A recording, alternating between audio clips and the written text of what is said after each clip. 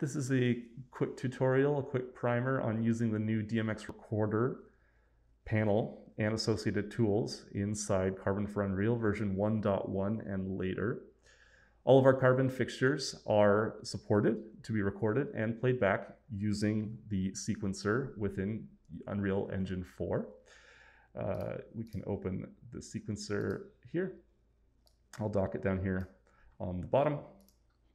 If you want more information on some of the more detailed and nuanced features of sequencer and the take recorder inside Unreal Engine, we'll refer you to some of the various tutorials that already exist on using those features. This will be just showing you the workflow that we have for recording and playing back using our new panel. All right, to get started, in our Carbon toolbox, we have a new tab called Sequencer, and we can open the DMX Recorder panel.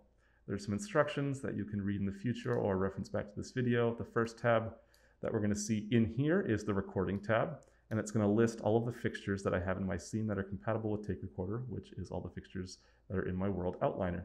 You can see that they're organized by folder, just as I have them here. And all I have to do is click the ones that I want and then select them, and then these will be the fixtures that I'm going to arm for record, and then I can record them using Take Recorder and then play them back. So I'll click all three, I'll click arm for record. I will set this off to the side for now. We can see that in the Take Recorder, which just popped up, I have all three of the fixtures. They are set to possessable, which is how we recommend that you record them. And they have the various parameters that they need already ticked and ready to be recorded. I'll minimize that for now. I'll go into play mode here. I can see that I'm getting data to my fixtures. They're being controlled, and I'll just hit record. We'll let it record for a bit. 10 seconds right there. I'll hit stop. So I can view my last take by clicking Review Last Recording up here, the little eyeball. And I can see that I have the three tracks for the three different fixtures that I have. I'll bring it back up my sequencer panel here. The way that Carbon fixtures work, they need to be armed for record. And then when we're done recording, they need to be armed for playback.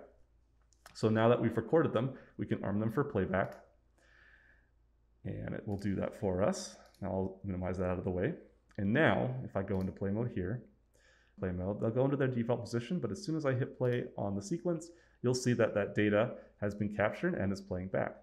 To prove that this is not the live data, I can hit pause, I can scrub through it, and you can see that it moves forward and backwards based on the take that I had. If I want to make any changes or use any of the features, I can absolutely do that. And you can see all of the keyframes for each of the fixtures that capture data.